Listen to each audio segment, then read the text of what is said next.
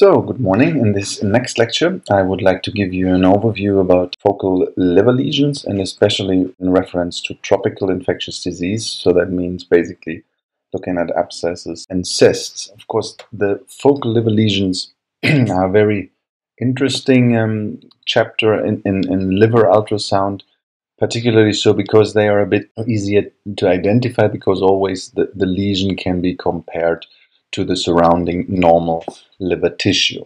When can we start to see focal pathologies? That depends on the difference in echogenicity. If they are significantly different from the surrounding tissue, they might be visible when very small, let's say smaller than half a centimeter. When they blend in more to the tissue, then of course you need larger lesions to see them. Basically, when they are subcapsular, they can cause external bulging of the liver capsule.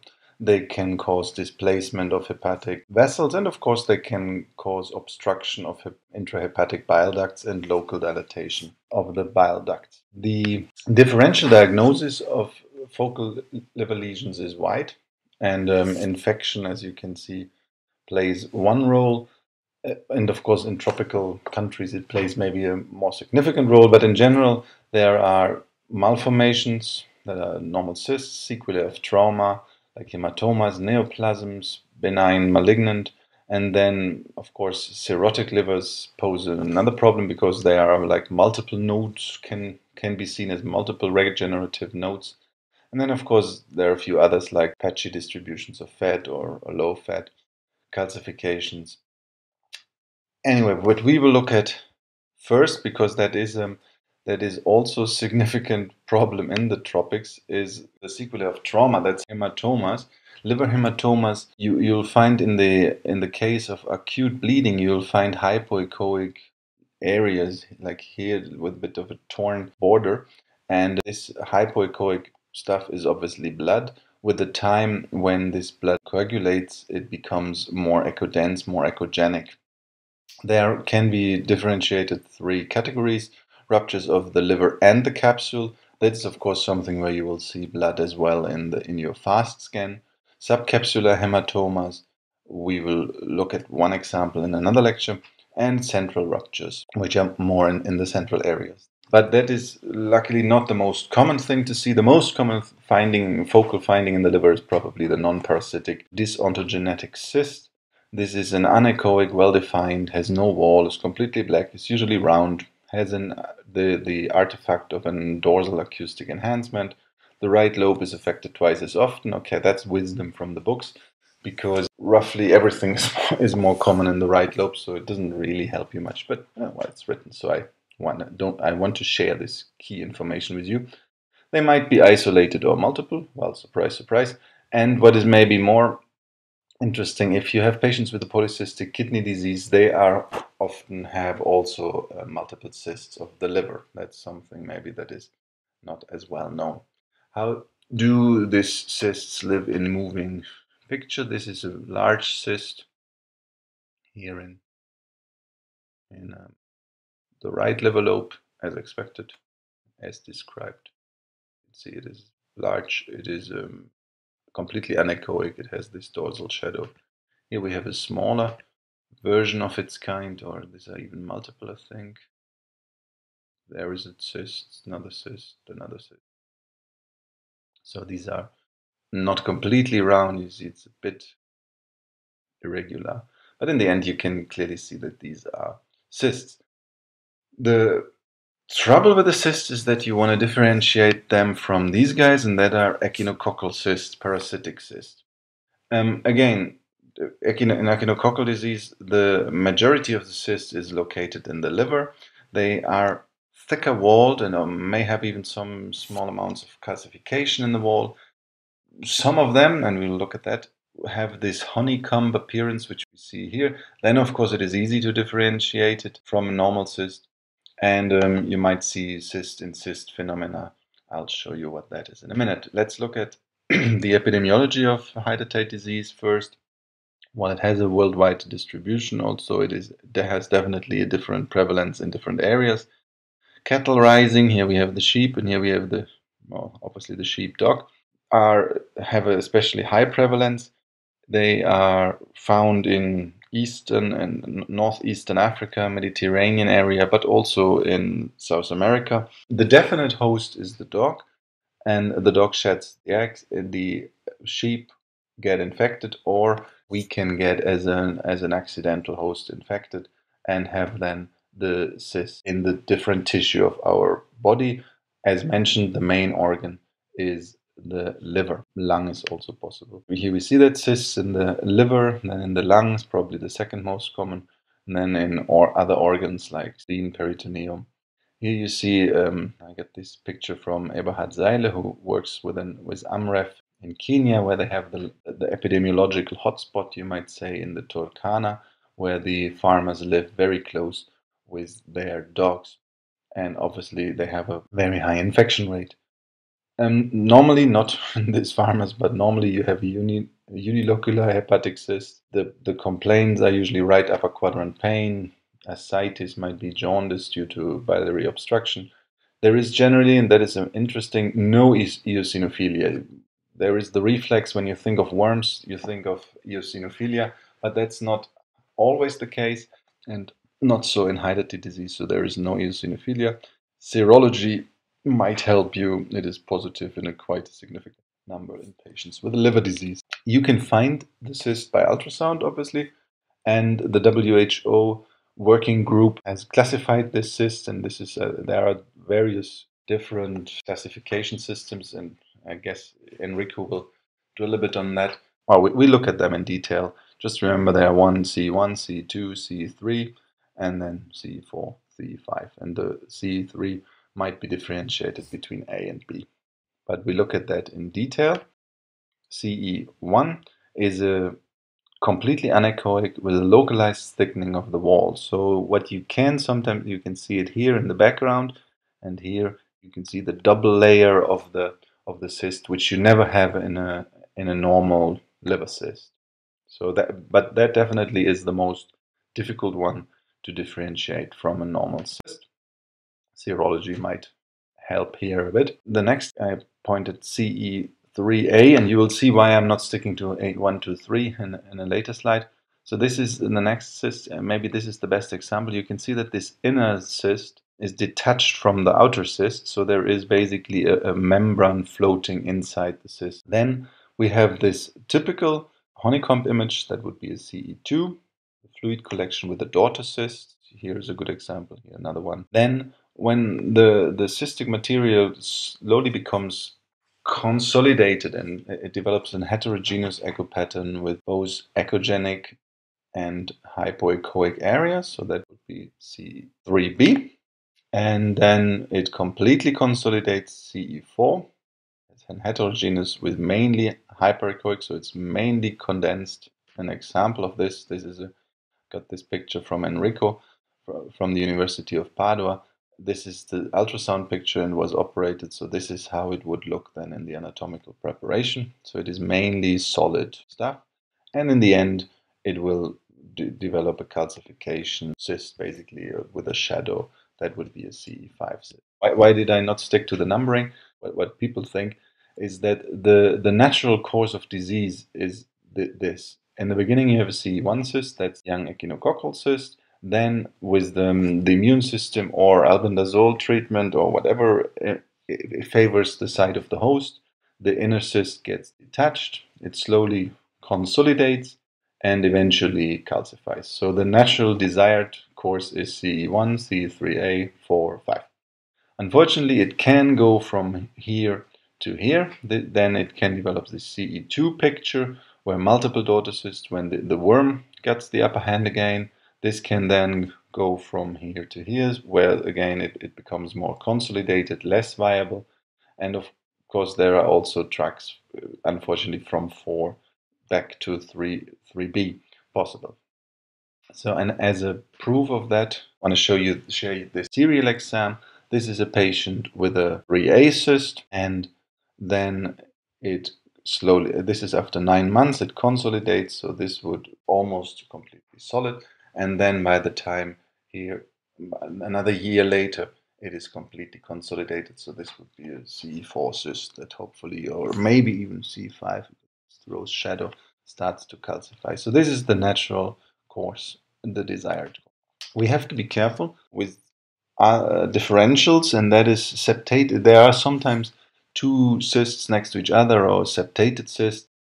These are normal cysts that should not be confused with echinococcal cysts just because they have one septe. And another or important thing is that if you have even minor traumas, it can cause bleeding into normal liver cysts. So this bleeding, when once the blood coagulates, causes this irregular structures, and this in the echogenic material here is coagulated blood. So that's obviously are not daughter cysts. They are too irregular. That's not a echinococcal cyst. That's a hematoma into a normal liver cyst. So then let us move to the next parasite, and this pictures I'd like to thank Dr. Adnan Kavalioglu from Turkey, who sees probably most and has most of the experience in ultrasound in fasciola. Fasciola is the liver fluke. Here you can see it. The young flukes are, well, smaller, and the adult flukes are, surprise, surprise, bigger. The fluke has quite a lifespan. It most commonly in sheep, so sheep again, has a rather complicated travel path in the host body. And I'll show you that. Basically, again, we are accidental hosts when we eat plants growing close to the water where sheep graze. So basically, the sheep drops the egg, it passes through the snail, and then it attaches to the water plants. If they are eaten like watercress in England, it might cause fasciola disease. Where does it happen? Well, and here you can see there are endemic regions which are well known in Europe. So France, Portugal, England, as I mentioned, watercress, always the culprit there. Then Turkey, of course, that's where Adnan comes from. But then we have some hyper-endemic regions, that is here in Peru, Bolivia, Egypt, Iran, Chile, and Cuba. So patients from these places where we have to think about fasciola. What will be the clinical picture that when we have to think about it? And I think the best description, what Adnan gave me once, he said, you should think about fasciola when the surgeons come to you and say, well, we think this guy had cholecystitis, but we took the gallbladder out already and he still has the same symptoms. Have you an idea? So it is this cholecystitis, right upper quadrant pain, fever, fatigue, loss of appetite, weight loss. So the same like cholecystitis, but it is not cholecystitis. How can we differentiate it? Well, obviously by ultrasound, but you have to be aware that you're not only looking at the gallbladder, but that you look at the liver as well. And in the liver, you might find in fasciola multiple liver lesions, confluent, size 1 to 3 centimeters, no major vascularity, can be seen in ultrasound, obviously in CT. You can realize that the lesions are starting from the capsule. So that is about the path that I wanted to talk about. What the worms do, they perforate the bowel, they get into the peritoneum, and they re-enter the liver through the capsule and then dig their way towards the biliary system. It's a bit of a detour, but well, the worm likes it. So this is where it starts, and then it moves towards the more central area. It is a bit ill-defined. Then they might, of course, form these linear tracts here. This is a very nice CT scan. It's not an ultrasound, but anyway, it explains or it demonstrates the principle, the footpath of the worms towards the biliary system, where they finally want to be. Can of course not be really differentiated from an abscess, from a necrosis. You have to think about fasciola. Can also simulate metastasis. Here in this case, you see these hypoechoic, more roundish lesions, which turned out to be fasciola and not metastatic liver disease. When the worm finally reached the gallbladder, you might see a floating, moving worm. Well, obviously, if it's a young worm, a smaller. If it's an adult worm, 3 to 4 centimeter size object swimming in the gallbladder, and this is where he wants to be. And well, then of course it's not a focal liver lesion anymore, but it can still cause trouble because if these worms, they behave like gallstones when they displace into the bile ducts, they might cause common bile duct dilatation, icterus, and problems in the biliary system, which we don't actually not want to talk about right now. A few hints from clinical side, because you always should see your ultrasound picture in combination to the clinical or probabilities. Well, the lab shows you, the beginning I would say is what it shows you in cholecystitis. And here, luckily, we have the eosinophilias. I have in the back of my brain now, if I see a cholecystitis with eosinophilia, I want to think about fasciola. There is serology that helps you then to prove you to your surgeon that it might not be cholecystitis only. Question, looking for eggs in the stool. Parasites always shed eggs in the stool. Does it make sense? Yes and no. In the acute stage, when you have the trouble, it doesn't make sense because the worm has not yet arrived at his place of living, so it's that you won't find eggs in the stool. Treatment, triclabendazole is effective if you can get your hand on it. And now we have to look at one disease that is far more common than both of the previous together. That is amoebic abscess. Around 8% of the patients with amoebiasis develop hepatic abscesses, and a large share of the world's population is infected with amoeba. It is more common in adults than children, more common in men than women. And from animal studies, we know that the amoeba can cause a significant necrosis within days after arrival in the liver.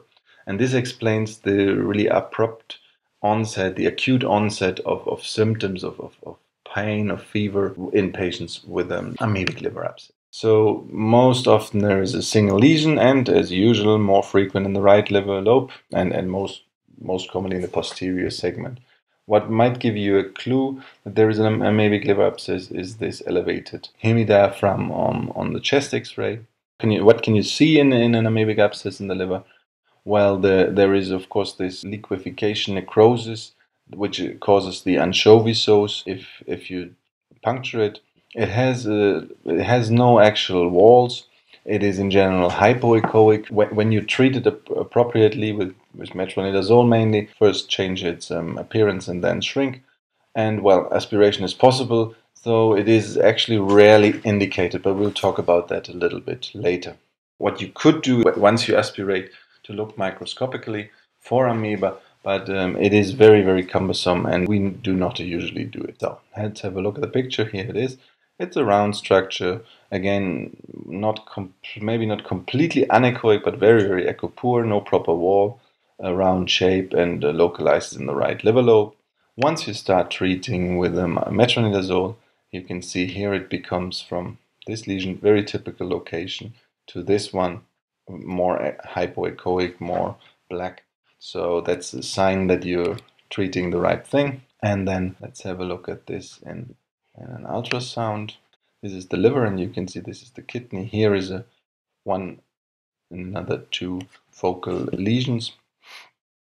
The patient from South Africa who came with a fever and right upper quadrant pain. Now I'm struggling a bit with the ribs, but here again you can see at least two lesions. What you can do, this is now the same patient. So you can see you can find yourself a way where you can easily, we have a nice access. Then you can see here the needle coming, and you can aspirate some material, and you will find this anchovy sauce. You see that it is not pus. That is the most important thing. And also, if I aspirate, I would always send this to microbiology, but not for microscopy, but for culture, just to make sure that in case there is anything growing, then I have secured the bacterial origin. The amoebic, I do not necessarily need to find. I can as well treat without knowing exactly. Good. What is the treatment? Well, basically, this is an interesting study. It compares smaller abscesses which were treated with drugs alone with the larger abscesses that were treated with needle aspiration plus drugs, and smaller abscesses which failed. And they found, basically what they found is that if you treat with needle, with the drainage, the mean time to clinic improvement and the mean hospital stay is shorter. So they conclude needle aspiration combined with anti-amoebic drug is more effective than drug treatment alone. Obviously, if you look at 3 days, 7 days, and this minor improvement, and the risk, if you are not an expert or experienced in puncturing, you might as well say, okay, but then I can as well treat 3 days longer and I have the same outcome. I think the conclusion from this study depends on your point of view before the study. Another interesting report from Belgium. They had a patient with multiple amoebic liver abscesses, 25. That's of course very rare, and she did not respond to medical treatment. But then after they drained the larger ones,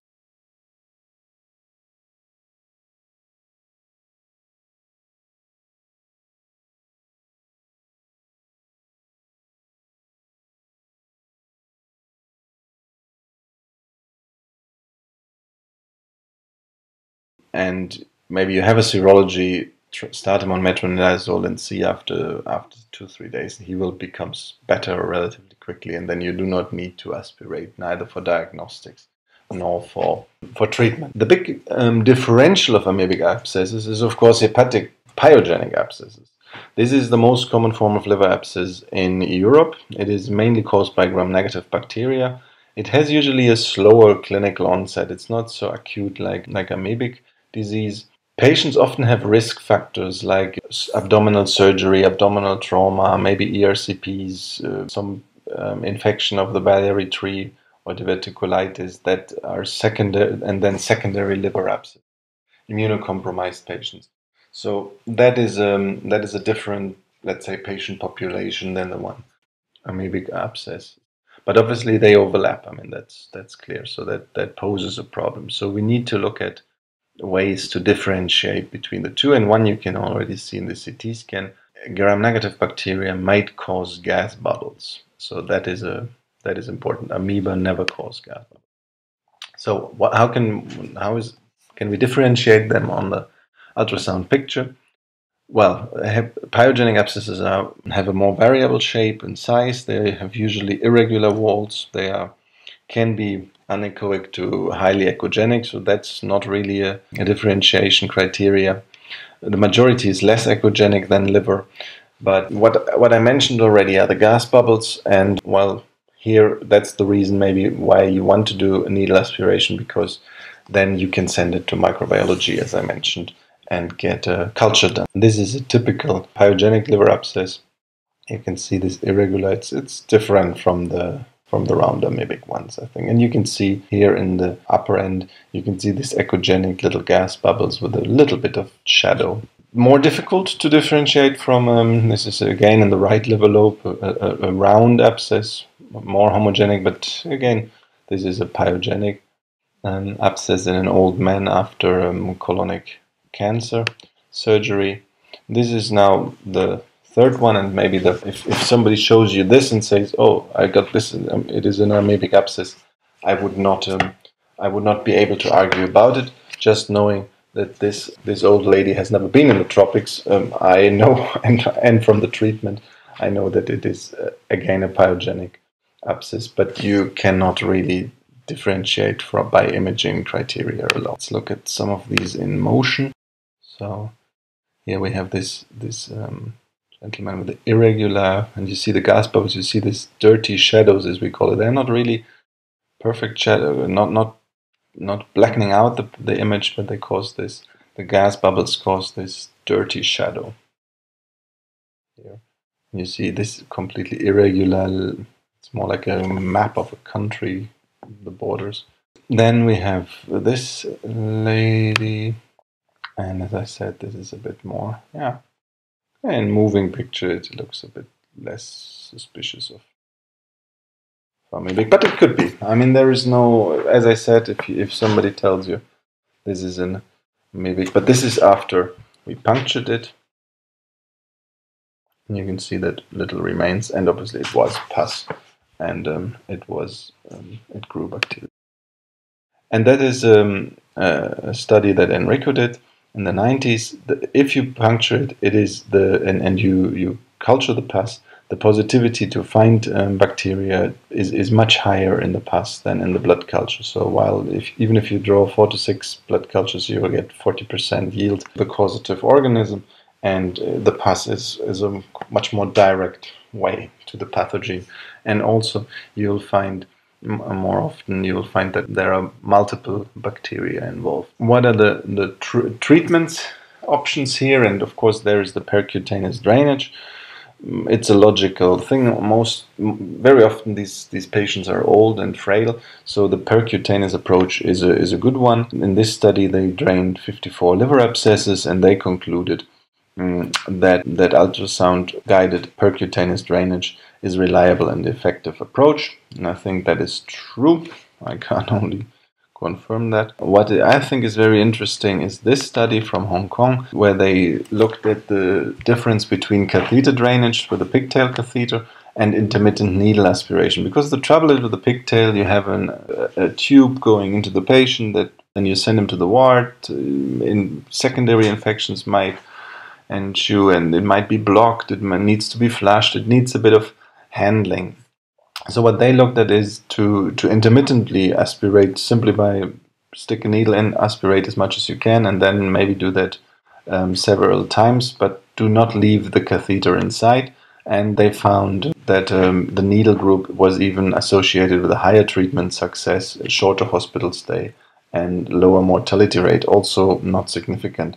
I think that is a very good approach, especially in the rural and in the remote setting, because you don't have this trouble with the nurses caring for a tube which they do not really know what it does, where it goes, blocking and the secondary infection. So I think it is a very useful way, and well, in South Africa at least, I preferred this way to pigtail drainage. Then another infection which has a very global epidemiology, is the most commonest zoonosis worldwide, with 500,000 cases each year. That is brucellosis. It is very common around the Mediterranean area and in the Middle East. Again, this is associated with cattle farming.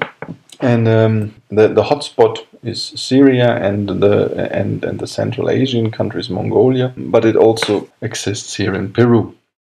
Usually it presents with it's a systemic disease which resembles tuberculosis most, with the symptoms: anorexia, weight loss, night sweats, fever.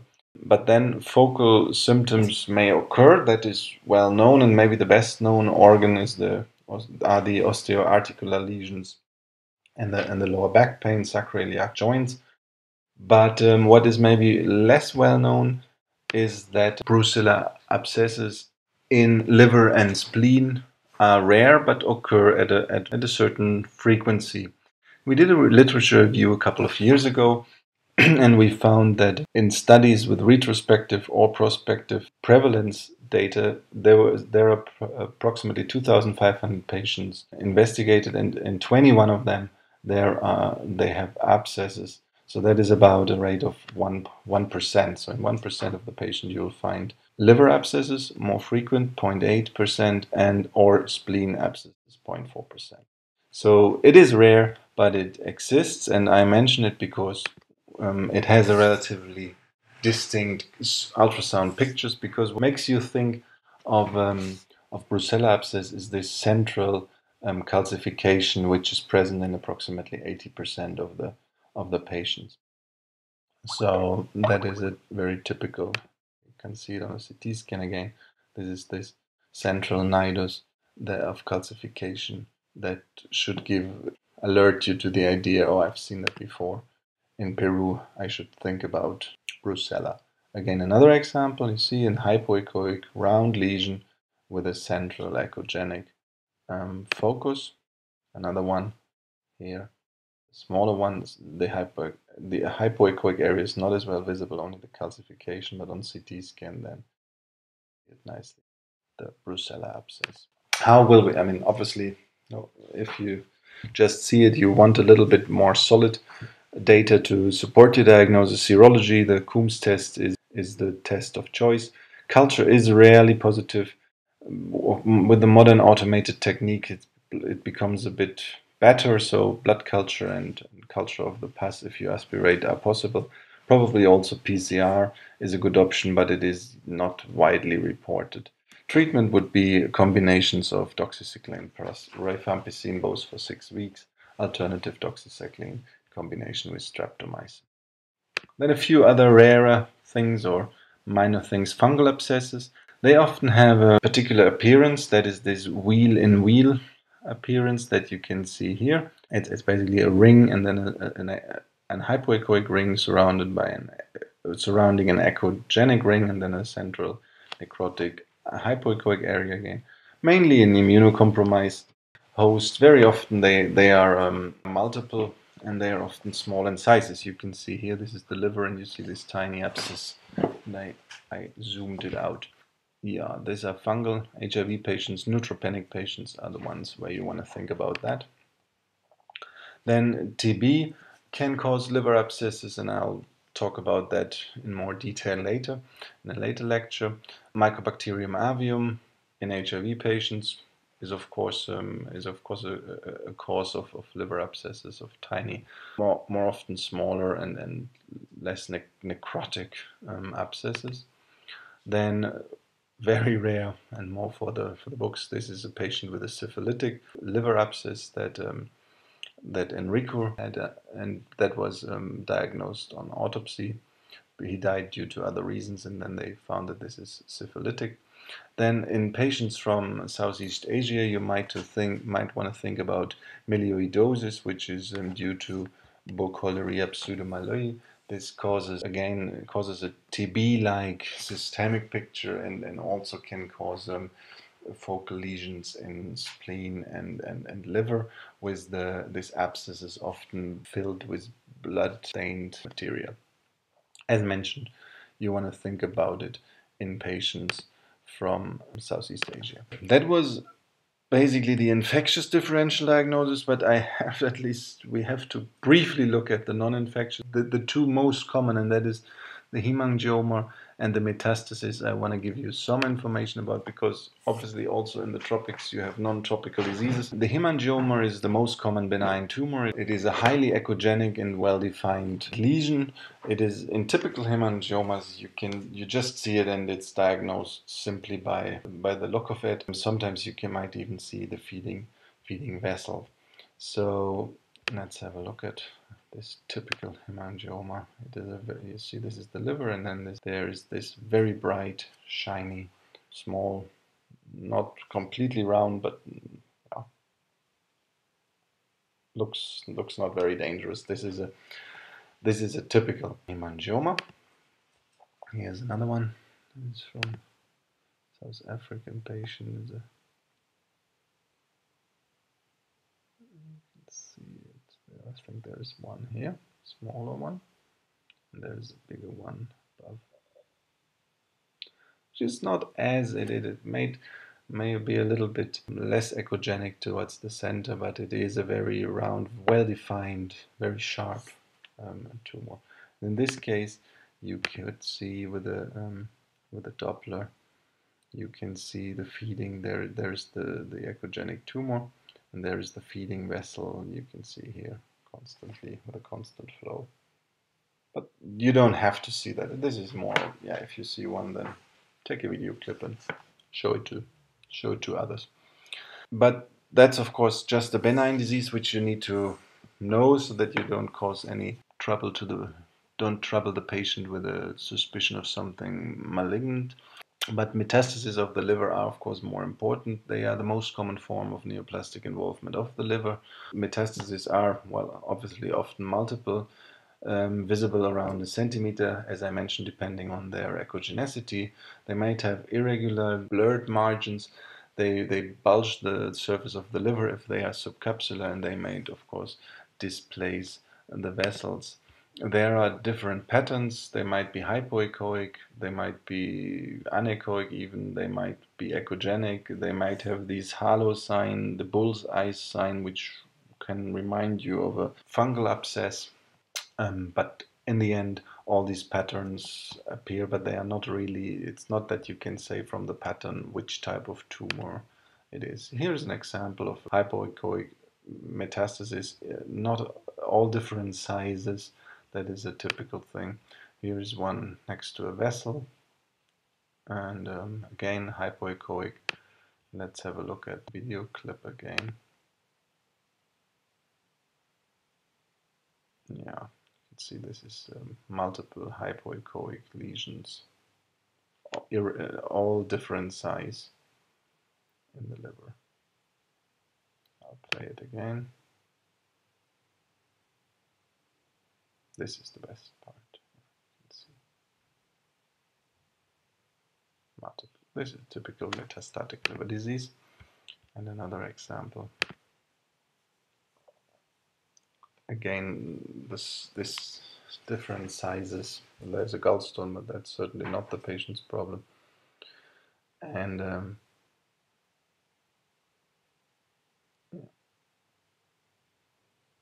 I think the image is clear. Bigger ones, smaller ones, confluent, others single. The usual primary site, if you see metastasis, you want to think about the gastrointestinal tract, of course, particularly the colonic cancer, breast cancer, lung cancer. As I mentioned, the ultrasound appearance lack any specificity or defining the organ of origin. What you can do is, when you treat the patients with chemotherapy, you can follow up the changes of the lesions, of whether they are shrinking, whether your treatment is working. But that is that is a different story. So, in general, let me summarize. I think focal pathologies are ambiguous, and once you find something that is always exciting, but you have to consider symptoms and clinical plausibility. What can be the cause of this? So, with this, I would like to stop here and show you some focal spot near to Sudan. Thank you.